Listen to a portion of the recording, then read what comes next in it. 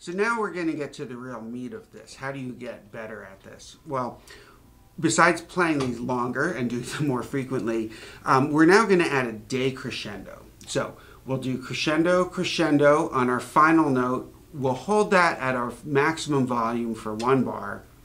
During the next bar, we're going to decrescendo to our lowest volume, and we'll hold the lowest volume as long as we can. So let's try this again, starting G down to F.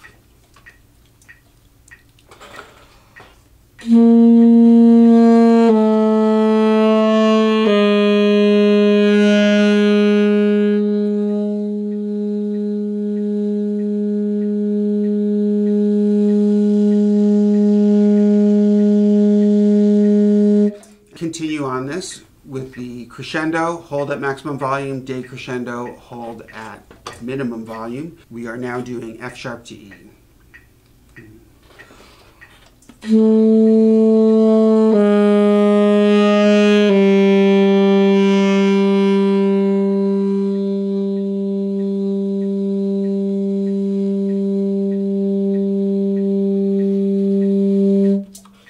Okay, we will now do F to E flat.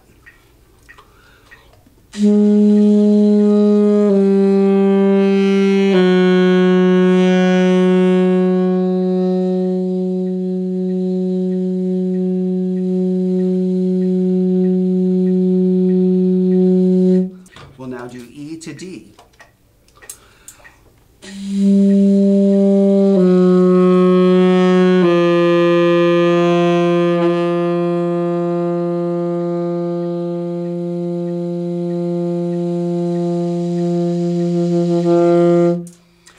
And now E flat to C sharp.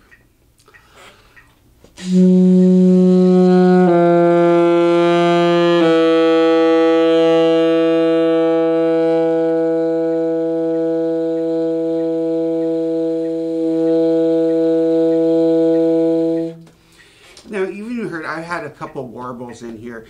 You have to experiment to figure out how to compensate for basically there's less air pressure. Pay attention to what's happening when the sound starts to go away and figure out how to make it continue.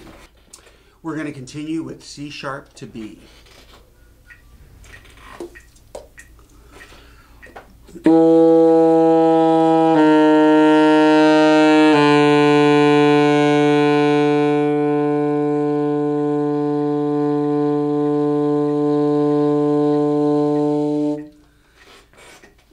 And then finally, C to B flat.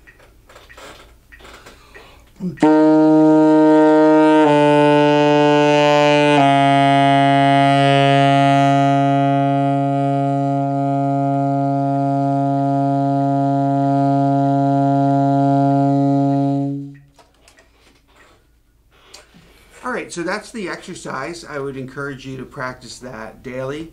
You want to practice to play it as softly as you can, and then as you get softer, adapt as necessary to get the right vibration and keep the note going. So I hope this is helpful for you, and I'll catch you later.